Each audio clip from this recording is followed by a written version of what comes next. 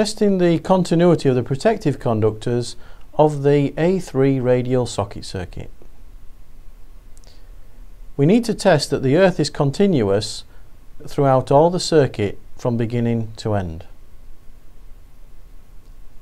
We take out the CPC and connect it to the line conductor. First remove the line conductor, then remove the CPC and connect them together using our test link as shown.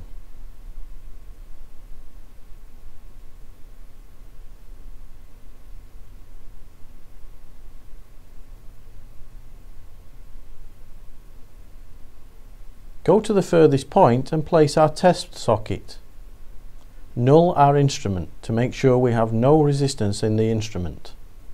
Here we see 0. Test between the line point and the CPC point.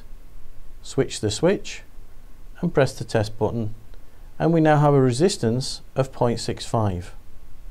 This is our R1, R2 test that we can record in our test sheets. Now, once the test is complete, we can reinstate the circuit, the line conductor back into the 20 amp breaker